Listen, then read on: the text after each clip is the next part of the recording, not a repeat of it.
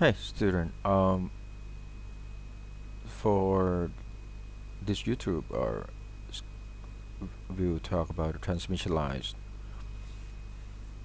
As we know that the transmission lines, you can take a look as you can send your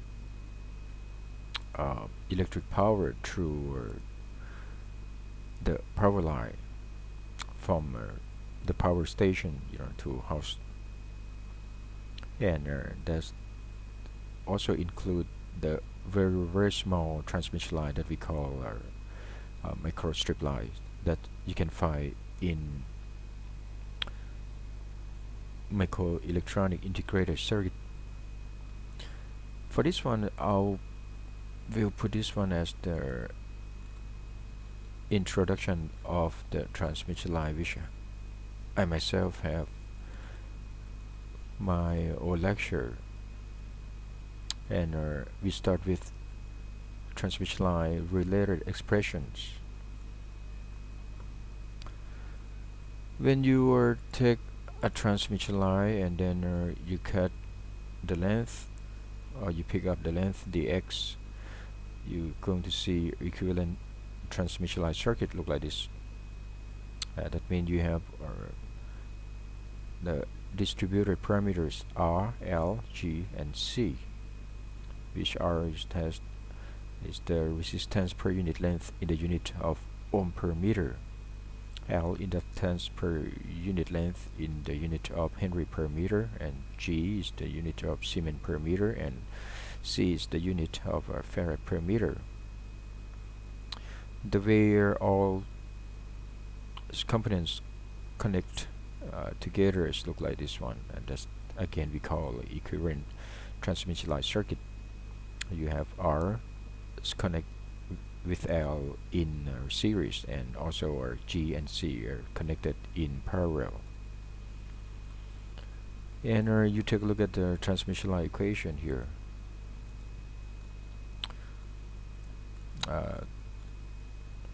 You will end up the what I call it transmission line equation. That's the second derivative v of x with respect to dx is equal to the distributed parameters r plus j omega l multiplied by g plus j omega c, and then vx. Or you can put you can write out gamma equal to square root of r plus j omega l multiplied by g plus j omega c, and r as gamma is the complex number, which have the real part alpha, and the imaginary part is beta. Okay, let's take a look at the how to come up with a transmission line equation. Look at the circuit here. If I put this point to be x, and this point to be x plus dx, because you have the transmission line length to be dx, and the voltage at this point to be v of x, and the voltage at this point are equal to vx plus dv, or v at the point x plus dx. Now you take a look at you apply KVL, and you also apply KCL. You have two equations, and that's just give you the final transmission line equation, as I showed to you before. When you apply KVL, Kirchhoff voltage law, and KCL, Kirchhoff current law. Look at KVL here. You're starting at this point, and then you want to see the voltage at this point. The voltage at this point is equal to the voltage drop across resistor plus the voltage drop across the inductor. So you can write down this one to be Vx simply equal to I multiplied by R dx, because R has the unit of ohms per meter, so you need to multiply by the length of the transmission line, which is the unit of meter also, so it's give you the unit of ohms. The same as the inductance per unit length, you need to multiply by the length dx. So Vx equal to the voltage drop across resistor plus the voltage drop across the inductor plus V at the point of x plus dx. And you rearrange the equation here. You move Vx to the right, and you have Vx plus dx minus Vx equal to negative dx multiplied by R plus j omega L, and then multiplied by Ix, because you have the common term here, dx. And then you divide this term by dx, move to the left, you end up with dVex by dx equal to negative R j omega L right here, and then multiply by Ix. This gives you the first equation here, or equation number 1. Next, you apply KCL. Take a look at this carefully. I would put this one as the incoming current, so I have something wrong with this one here. This one's supposed to be up here, so I've done this right here. I'll put this just right here, I. So incoming current equal to, you take a look at this point. So this point actually is the same at this point, because they have the same voltage.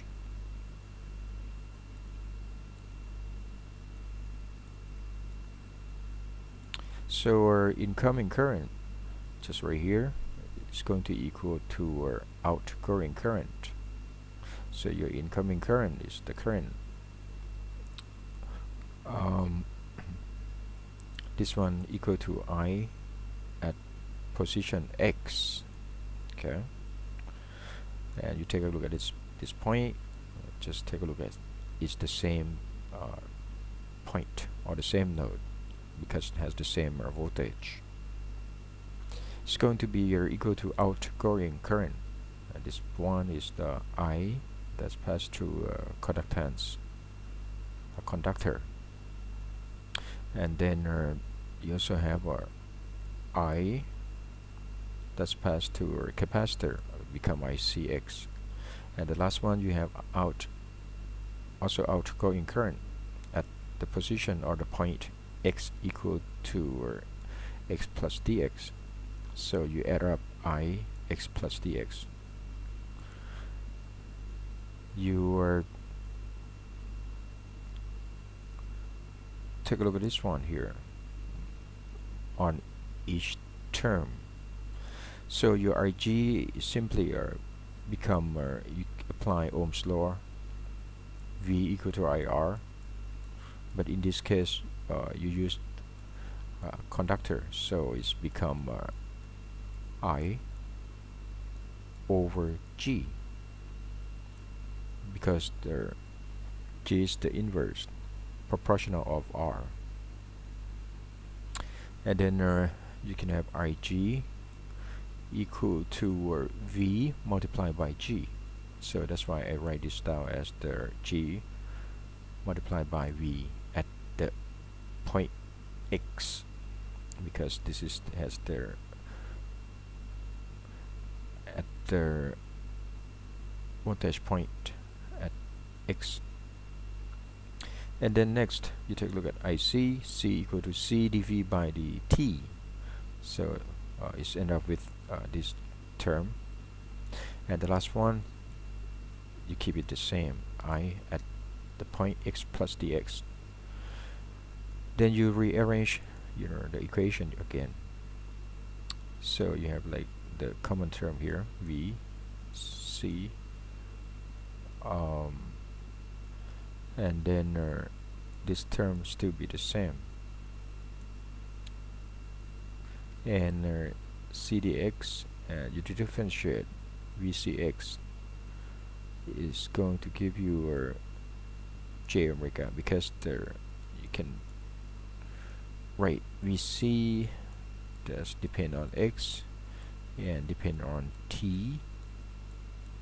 In the Phasor form, you can write this down as VC of X only, and then multiply by exponential of J omega T, correct? And when you differentiate with the time here, you have J omega, right here.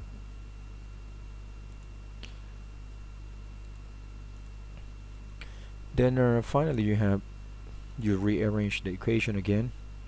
You're gonna have the Ix over dx equal to negative G plus J omega C multiplied by VCX, and that's give you equation number 2. And then if you want to write equation that have the term only of VC or Vx, you have to substitute dix by dx with this term. And if you go back to the previous equation, the equation of dvx by dx equal to negative r plus j omega l, and then multiply by ix. What you can do if you want to get rid of ix,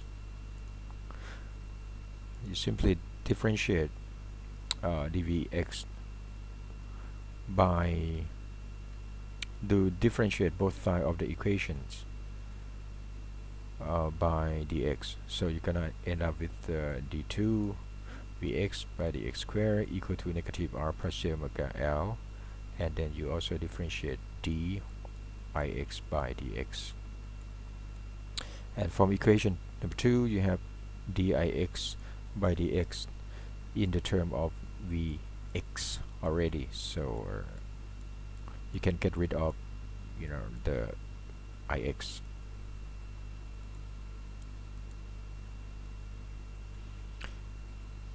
Yes, just like here. You differentiate equation number 1 again with respect to x. You end up with this equation because you are going to have dix by dx, and you substitute the whole term of this term to be this term, or equal to gamma square vx, where gamma equal to square root of r plus j omega l multiplied by g plus j omega c, and gamma actually is the complex number, so have the real part alpha and the imaginary part of beta. So if you take a look at the gamma plane here, you can write down this is the real part and this is the imaginary part, and you have the real part here to be alpha, and you have gamma here to be beta. So this is your gamma plane, and this is the vector of gamma here. So if you have the new parameter, is a term of alpha plus j beta, just like wave, where alpha is the attenuation constant, just like I told you before, and this is you have a material here, and when you send the signal going to be attenuated by the term of exponential of negative alpha z. Okay, just like when you have the voltage at z equal to 0 here, you send the voltage level to be V0, so you multiply here to be V0, and then you start here from V0, and when you get deep into the material, it start the signal start to be attenuated, so your voltage level going to drop down or decreasing. Okay, so this is what we call attenuation constant. Just write it down here. And it has the unit of Napier per meter.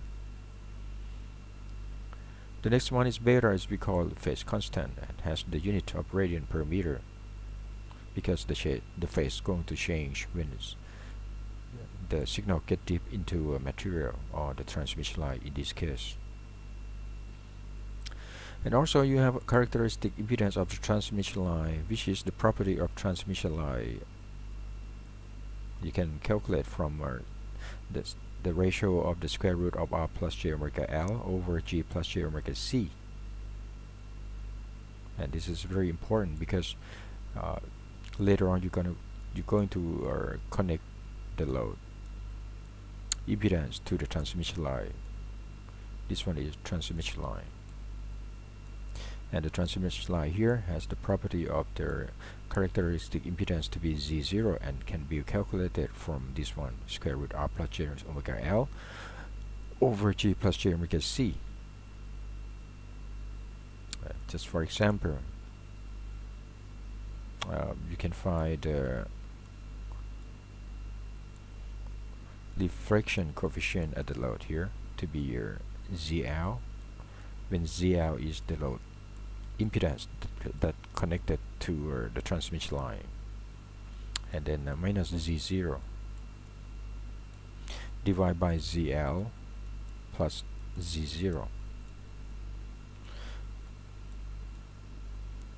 Whenever ZL equal to Z0, you have the refraction coefficient to be 0, or because the transmission line is matched, and this is what we're looking for. We don't want like any reflection at the end of the transmission line, which is going to affect your signal that receive at the transmission line end. Okay, so basically you get the new parameters Z0 and your gamma. Gamma we call propagation constant of the transmission line.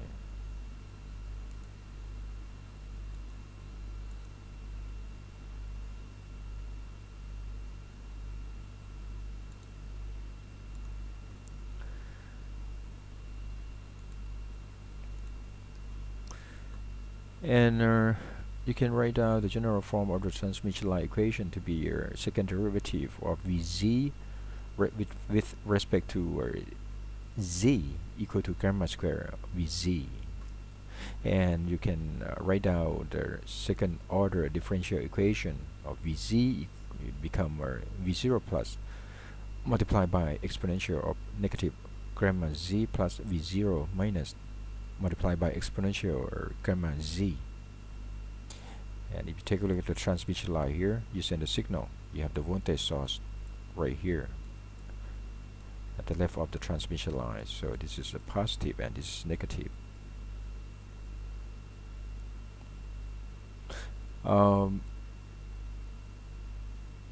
The signal is going get into a transmission line. The signal that's from the left, going from the left to the right of the transmission line, we put this one as the amplitude to be V0 plus, and then multiply by exponential negative gamma Z, and then you have the reflected voltage. I'm going to write down this one to be V0 multiplied by exponential plus gamma Z. And you know your gamma equal to alpha plus J beta. What you can see is that the voltage level have to be decreased by the term of alpha, and the beta show you the phase change, because beta is become the unit of radian per meter. So the phase of your voltage source when it's get into the transmission line also change. okay, as wrote down here. And another one is the tau v of z. I will call the reflection coefficient. You can calculate by the ratio of v minus, that means reflected voltage from the load to the source, and this one from the source to the load, and it's the ratio between this one here. And for this term we call, or is become just simplicity, we call it, oops, sorry, this is the reflected voltage. I would call this one to be V0 minus, and the whole term here we call the voltage from the source to the load. And you move this one up here, it's going to end up with the exponential negative 2 gamma z. And as we defined before, the ratio of V0 minus and V0 plus is become the reflection coefficient at the source.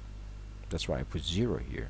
That's it mean at the position of x equal to 0, and then multiplied by exponential negative 2 gamma z, where tau v of z is the reflection coefficient at position z, and tau v0 is the reflection coefficient at the position x equal to 0, or at the source.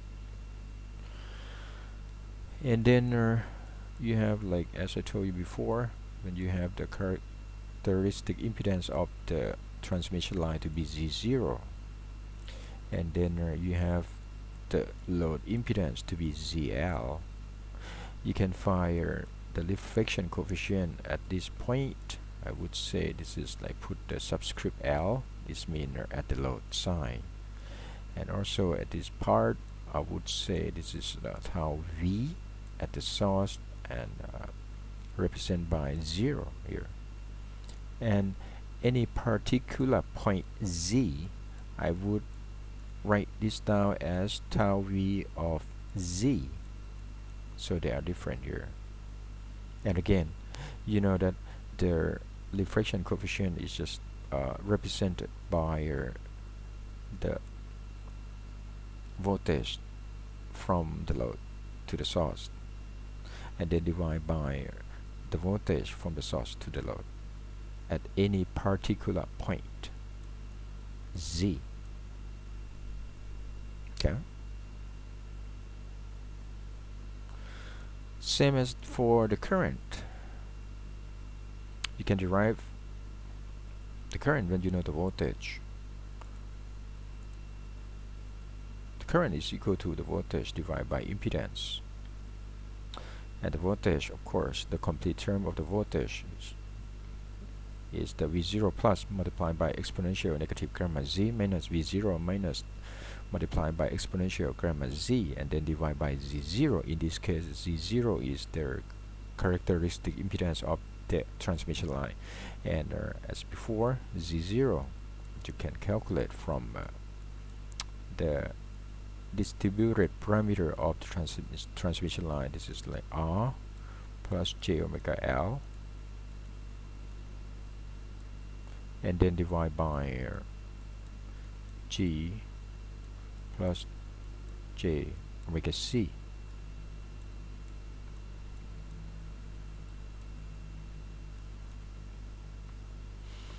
Same as the voltage, you can write it, the current down as IZ equal to the current that's flowing from the source to the load, and the current from the load to the source. When I0 plus is the amplitude of the current that flowing from the source of the flowing from the left to the right, and I0 negative is the reflected current, or is the current that's flowing from the right to the left, or from the load to the source. And then also you can define the reflection coefficient for the current. Of course, it has to be the ratio of the reflected current. So this is the I negative Z, and divide by the incident current, or the current that's flowing from the source to the load, or I plus. And the same thing as, you know, you can is equal to, or can be written in the term of negative V0 in the term of the voltage also. So negative is negative, positive is positive. But what the difference is, like, you can notice the reflection coefficient of the current is going to be opposite the reflection coefficient of the voltage. And you know, the ratio V0 minus over V0 plus is actually the voltage, the reflection coefficient. Okay. Sorry, this is like whole term here, but V0 just only for this term we define as the voltage reflection coefficient at the source. So that's represented by 0 here. And then the rest, you have this term exponential negative 2 gamma z. Next one, you want to find the input impedance at any particular position on the transmission line. By definition, your impedance, when according to Ohm's law, your impedance simply equal to the voltage divided by the current, and you already have the voltage here, and your current, you already have equation here. It might look the same, but you have to notice this is the sign of the voltage here, and the sign of the current here is different. And of course, I equal to V over Z0, but you cannot just write, you know, pick up this V and simply divide by Z0, because the you have to go through the equation of the relation between I and V. You go back to equation, I believe equation number 2 here.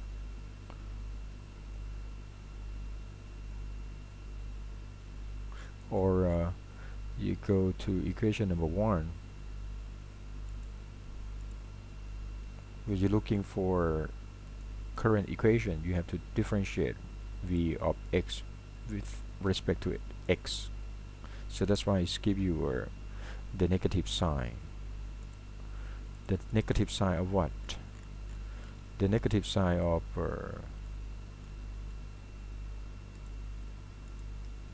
right here, because to differentiate the voltage equation with respect to Z.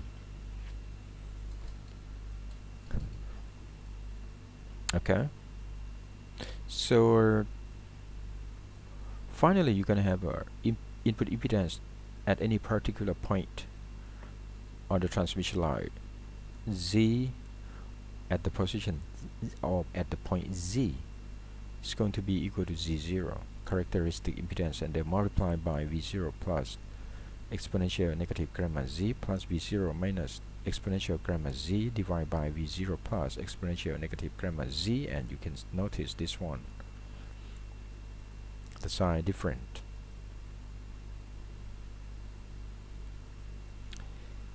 So in conclusion, you already have equation for the reflection coefficient tau. You also have the equation for the current I. You also have the equation for the voltage V, and then you also have the equation for input impedance Z of Z. So this is what I wrote it down here. We start with the equivalent circuit of transmission line. So have R, L that's connected in series, and then you have G and C that's connected in parallel. and you apply KVL, you apply KCL, you end up with the new parameters of gamma that depend on alpha or attenuation constant, beta or the phase constant, and then 0 is the characteristic impedance of the transmission line, and ZL is the load impedance that you connect to the transmission line. And finally, what we are looking for, you need to be able to write down V, the voltage equation, at any particular point on the transmission line. Also, the current at any particular point on the transmission line. Also, our input impedance, and also the reflection coefficient at any particular point on the transmission line as well.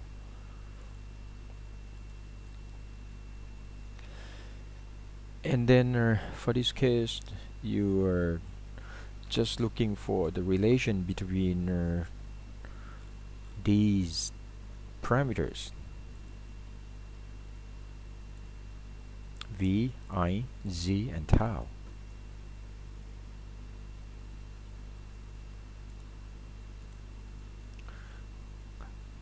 For example, this one, what I did is the input impedance at any particular point on the transmission line is become VZ over IZ, and I can change V to be in the term of the reflection coefficient at the load, or at the Z input. You take a look at the position Z equal to 0. Your Z input, the input impedance becomes Z0 multiplied by 1 plus tau V0 over 1 minus tau V0. You take a look at the transmission line again. You have the source right here, and you connect the load right here, ZL. You have characteristic impedance of the transmission line to be Z0. You can find the input impedance, does include the load impedance, from this equation. You already know Z0, the characteristic impedance of the transmission line. What you need to find is like tau V0,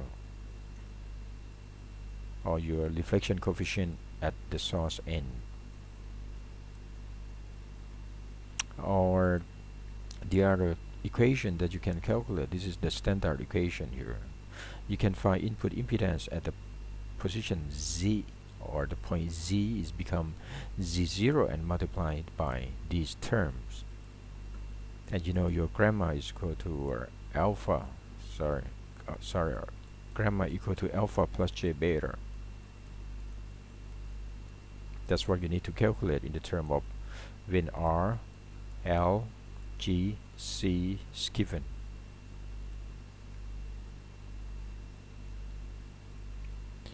Let's take a look at for different cases to get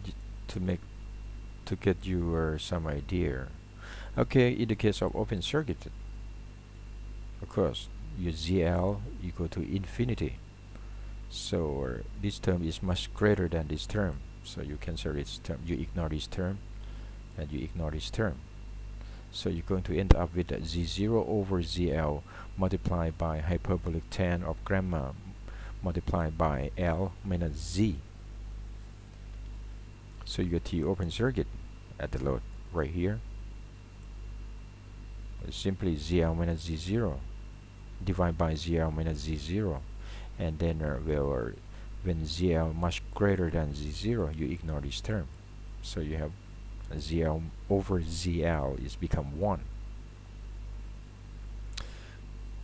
For the input impedance of the open circuit, represented by OC, that means open circuit, you ignore this term, you ignore this term. So you can have ZL over ZL multiplied by hyperbolic tan gamma multiplied by L minus Z.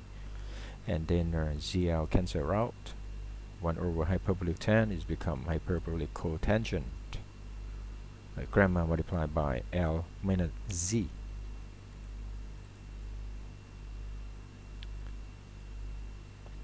For the short circuit, ZL equal to 0. Take a look at the reflection coefficient at the load N here. Short circuit represented by SC.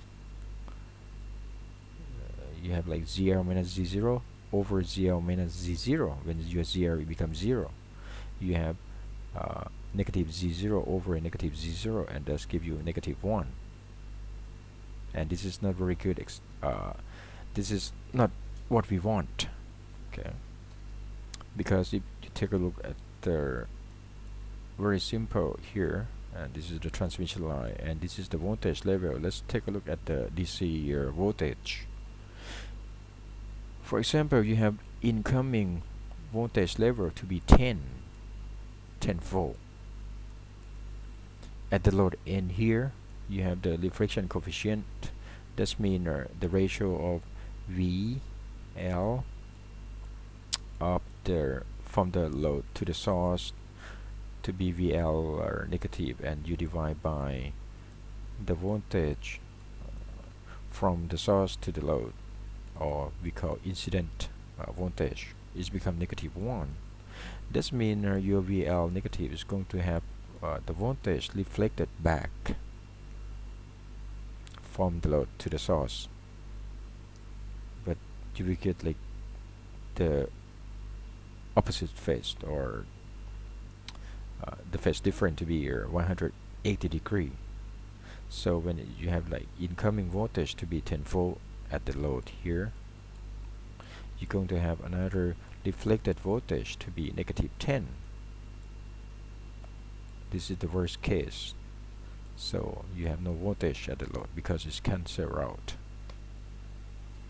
Okay, so this is just for example the general cases. The same thing as you apply the equation for the input impedance of the short circuit at the position Z. You have ZL to become a 0, ZL becomes 0, so you end up with Z0 hyperbolic tan gamma L minus Z over Z0, and then Z0 cancel out, so you end up with Z0 hyperbolic tan gamma L minus Z. And if you multiply by your input impedance of the short circuit and input impedance of the open circuit, the other term is become a Z0, and then hyperbolic cotangent of gamma L minus Z. You may multiply two terms together. 10 multiplied by cotangent is going to be 1. So you end up with Z0 equal to square root of Z input impedance of the open circuit multiplied by input impedance of the short circuit. So basically, for the transmission line, you don't have so many equations, but you can write transmission line equations in the term of parameters that you need. Parameters that we're talking about here are, you have like Z0, you have ZL, you have gamma, you have reflection coefficient tau at any particular point on the transmission line. That you can want to write, see your input impedance at any particular point or any particular position in the term of Z. Okay, so let's just get back. Just make sure you understand about what I try to give you here. We start from the equivalent transmission line circuit, and then we apply KVL and then KCL, and finally you come up with the transmission line equation, second derivative Vz with respect to z equal to gamma square Vz, and then you derive for the current equation, and you also have the reflection coefficient tau V for the voltage, and you also have the reflection coefficient for the current as the tau I at any particular point z. And next step, you derive for input impedance or z of z, and finally you have parameters v, I, z, and tau, and you need to write equation related to these parameters. So that's why I say, like, you don't have so many equations. Actually, it's come from the very basic equation, but just for the use or what you need. You're looking for z input impedance, you need to write equation in the term of the z0 or zl. So in the real thing for the transmission line circuit, what do you know? Okay, you have transmission line here, and you connect your ZL here, and you have a characteristic impedance Z0, which sometimes is given or sometimes not given, but you can calculate from the distributed parameters. That means I'm talking about R, G, L, and C. And you have the voltage source. This can be either in the term of the alternate current, or it can be direct current or DC current, or DC voltage or the AC voltage. You can calculate for if you're looking for V per step, that means the voltage from the source to the load, or the voltage from the load to the source, or we call reflected voltage. You can start by using from parameters from the circuit. That means you need to use the ZL, you need to use the Z0, and you know the length of your transmission line, so that's why you have L here.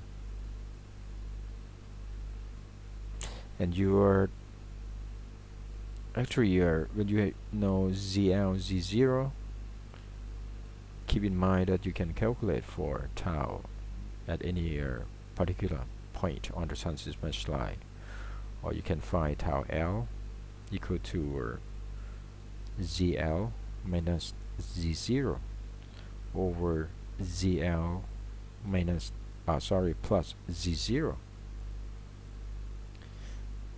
and from tau L you can find tau 0, and that's going to lead you to find the voltage at any particular point on the transmission line. Okay, we come back and take a look at the voltage right here.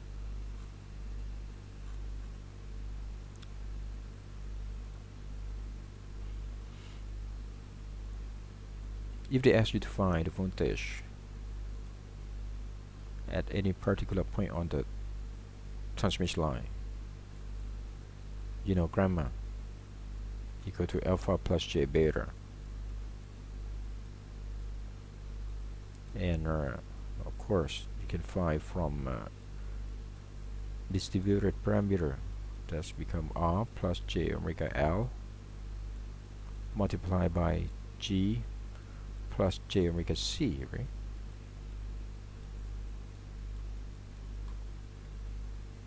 And then to find V0, you know that your V0 you can find from here. And this is V0 plus, and V0 minus you can find from tau V0. So what about tau V0? Of course, if you know tau V0, you can find the ratio of V0 over V0 plus. Now you take a look at this equation here. This might be a little bit complicated, but if you write this down, as the inner my lecture here, you will see clearer pictures. You want to find tau v0, you can find tau v0 from tau v at the load, and that's why I say that you use the load impedance and you use the characteristic impedance of the transmission line to calculate V tau L. When you know the tau VL, you can find tau V 0, because this is actually equal to tau VL. You just multiply tau VL by the term exponential of positive to gamma L, and then you can find V0, and that's V0, as I told you before, is going to be equal to the amplitude of V0 negative, or at the source, over V0 positive at the source. So outgoing voltage and incoming voltage. Okay, so this is just the introduction of the transmission line, and then I will show you more example so we can solve problems related to transmission line together to get a better pictures, or to get a better idea.